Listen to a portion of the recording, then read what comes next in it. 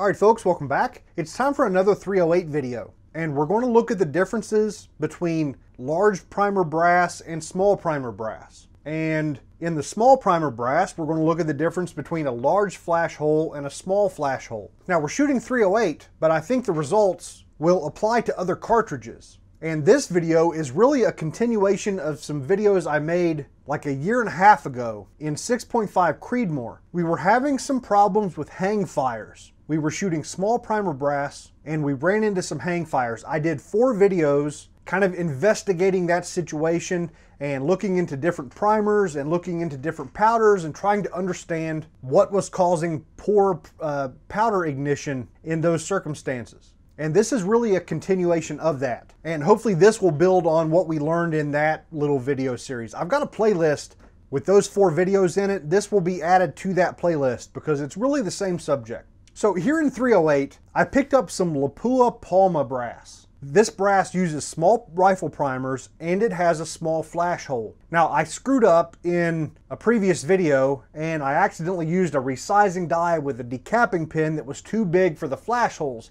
So I kind of screwed up the brass by punching out the flash holes and making them larger than they came. And since then, what I've done is I went ahead and drilled them out. What I found was that a 5/64 drill bit fit through the flash hole of the large rifle primer brass just about perfect. So I've taken some of this Palma brass and I drilled out the flash hole with this here drill bit. And then I used a flash hole deburring tool to make sure that all of the burrs were removed. So that leaves us with Palma brass with small primer, small flash holes. I've got the ones I drilled out, which are small primer, large flash holes. And I've also got some standard Lapua 308 brass that uses large primers. So those are the 3 things I want to test against one another. So in the previous 4 videos on this subject, we learned that it really comes down to, most importantly, primer selection. In the Creedmoor, what we found was the CCI number 41 primers did a really good job. And another good choice was the Remington 7.5.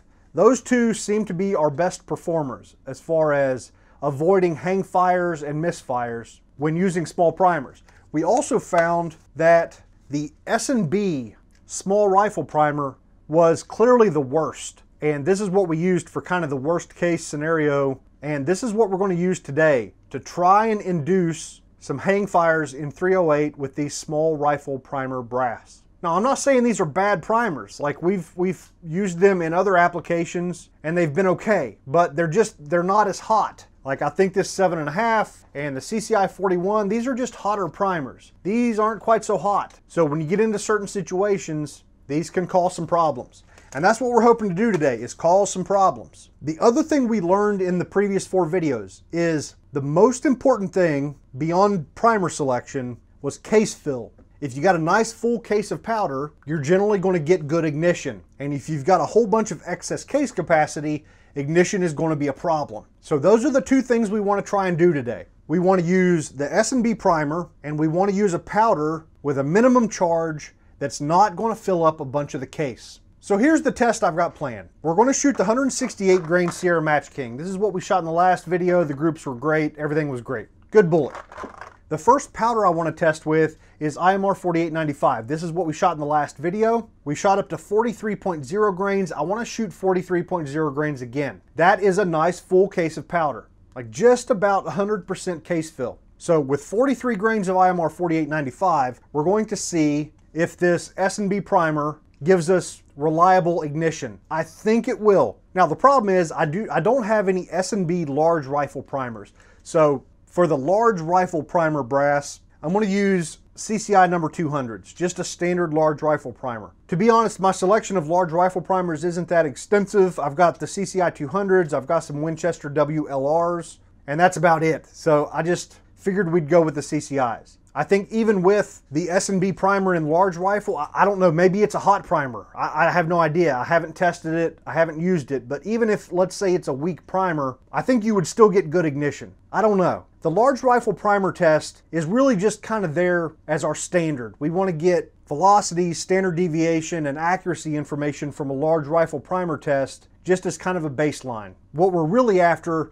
is finding out the performance of those small rifle primer brass and seeing how they compare to the large rifle stuff. The second powder is going to be H335, and we're going to be shooting a minimum charge right at the starting charge, which is 39.0 grains. I looked on the Hodgdon website, which has data with the 168 grain Sierra Match King. I also looked on the Sierra load data, and that 39.0 grain is just above what they show for starting charges, both sources. So this load, this 39.0 grain load, it doesn't fill a lot of the case. Well, I mean, it fills a lot of the case. It's probably 60% or something, but there's a whole lot of excess capacity left in the case. Another thing is that H335 is a ball powder, a spherical powder, while IMR 4895 is a single base extruded powder. So just by their nature, IMR 4895 is easier to ignite than H335. We observed that in some of the previous videos on this subject. But honestly, the differences between single base extruded, double base extruded, and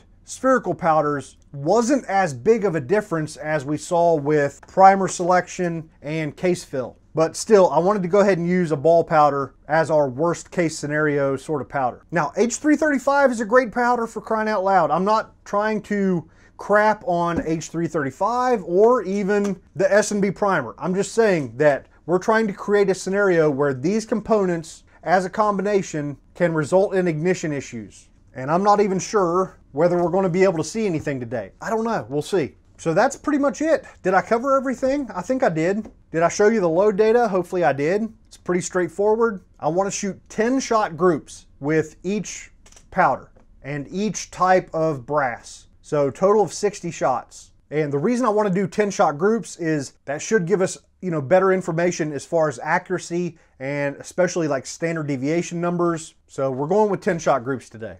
Now I've always heard, like with this Lapua brass and the small flash holes, the thought behind it is that the smaller flash hole concentrates that flame, that flare, that whatever coming out of the primer into a smaller, more intense spot on the powder.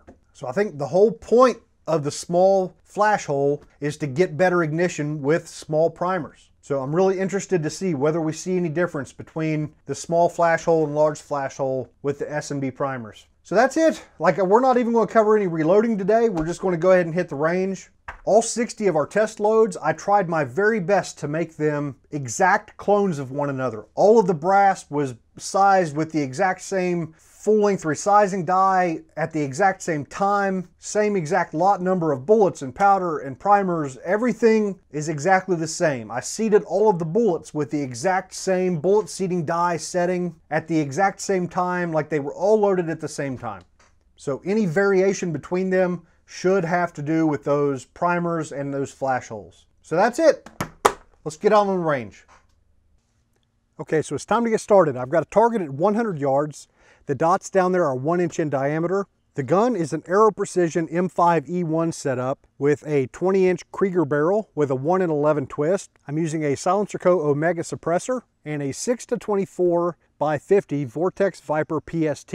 Now this is a different scope than I had on this gun in the last video. The last video I was shooting the Vortex Strike Eagle. It was giving me some focusing problems, and come to find out that focusing knob seems to be coming loose on me. So I swapped in the PST. Hopefully that'll work a little bit better today. Another thing I changed about this gun since the last video was I pulled out the trigger I was using, which was a pretty heavy trigger, and swapped in a LaRue MBT trigger. So hopefully I don't have any bump fire problems today with this lighter trigger. We'll see how it goes. The heavier trigger was getting on my nerves, so just wanted something a little bit lighter. Velocity is coming from our lab radar chronograph, so let's get started. We're going to start out with the boring stuff, or at least I hope it's boring. This is the IMR 4895 loads with plenty of case fill, and I really don't expect to have any problems at all with these. This is kind of our baseline test. So I'm going to load up all 10 in my Magpul P bag, and let's see if they group.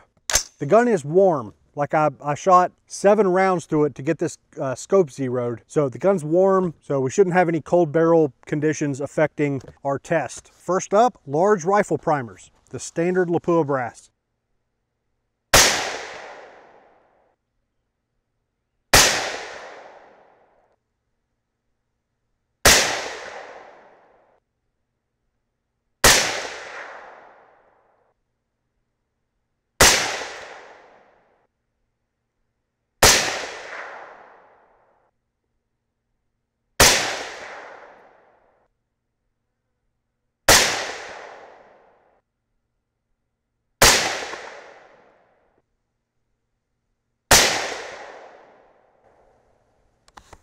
Okay, next up is the exact same load in the small primer Palma brass with the large flash holes.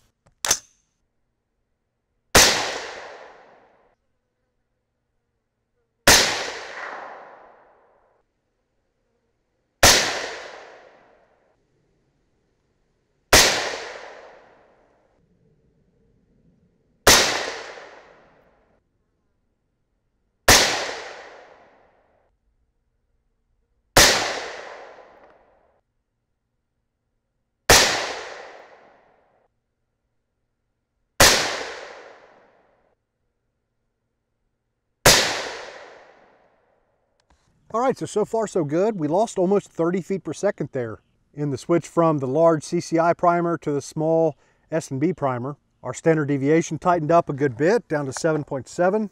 So our last test with IMR 4895 is the S&B small primers with the small flash holes. Let's see how these guys do.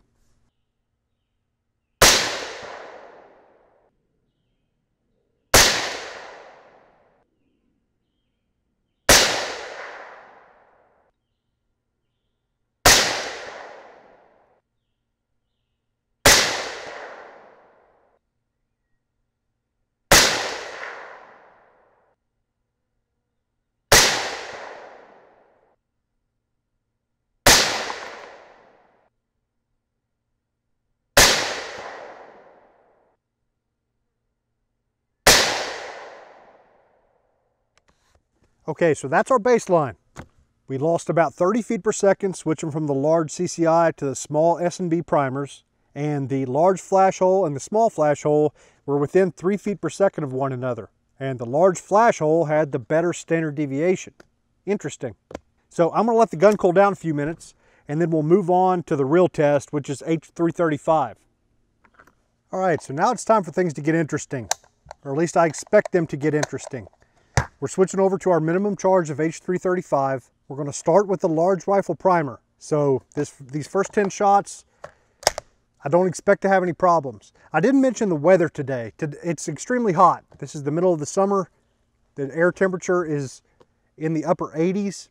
And in the previous videos with 6.5 Creedmoor on this subject, we did a little bit of playing around with temperature, but it was extremely cold at that time. But even trying to shoot warm rounds and see if we could notice some difference between warm and hot, there didn't seem to be a ton of change. So temperature might be a factor here, but we're just not really accounting for it today.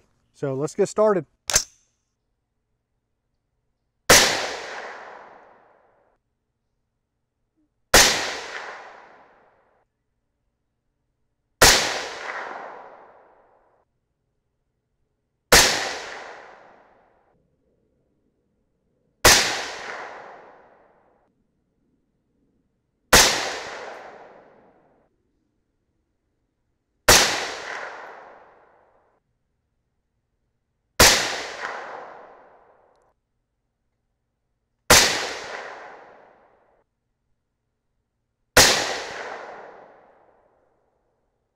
All right, now we're moving on to the small primers. This is where things should get interesting. The S&B small primer with the large flash hole.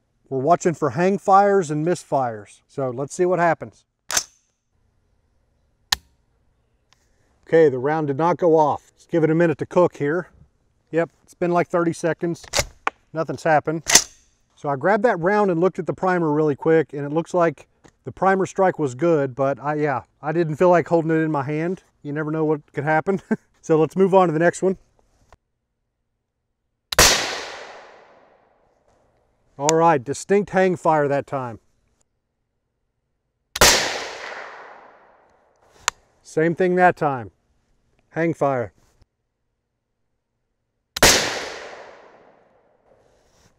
Another hang fire.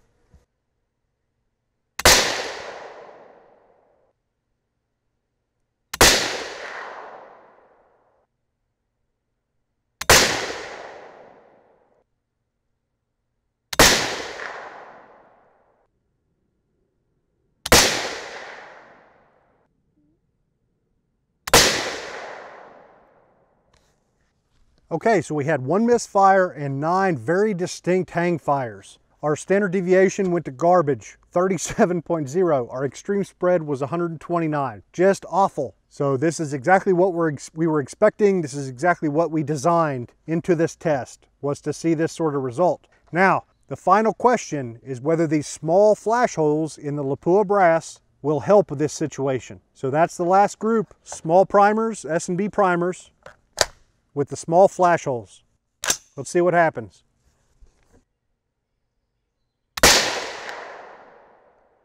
Hang fire.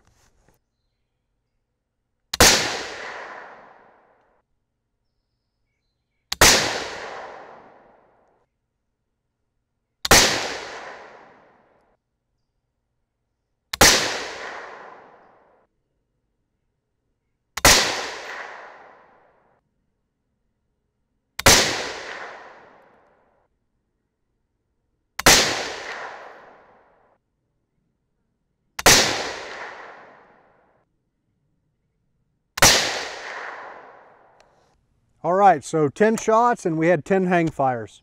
So this turned out exactly as we expected. Let's get back to the bench, talk it all out.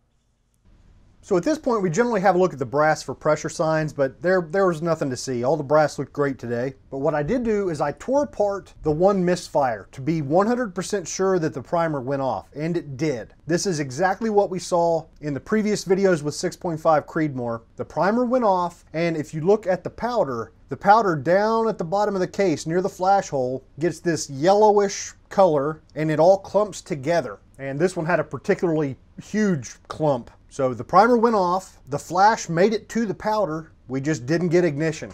So let's have another look at the groups here. On the top row with our IMR 4895 load, where all of them went off no problem, I'm not sure what to think about this difference in accuracy. Like, our groups got significantly better with the small primer brass. One thing I'll say, the large primer Lapua brass I was using has got some miles on it. Like, I've had it for years. It's got, I don't know, 10 or 15 firings on it. I'm not sure the last time I annealed it, so maybe, I don't know, there are some other factors that maybe contributed to the accuracy difference. Like, I would feel a whole lot better saying that, yep, small primers are more accurate if that was brand new large primer brass, and it just wasn't. Another thing is the velocity difference, right? It was 30 or 40 feet per second faster in velocity. So if we dropped that charge down a little bit and got the velocities matching up, maybe that would tighten up the groups. Maybe we just landed in a really bad node or whatever. I don't know. Now, the large flash hole versus small flash hole, similar size group. The velocity was the same. You know, they were within 3 feet per second of one another. And the small flash hole had a little bit higher standard deviation.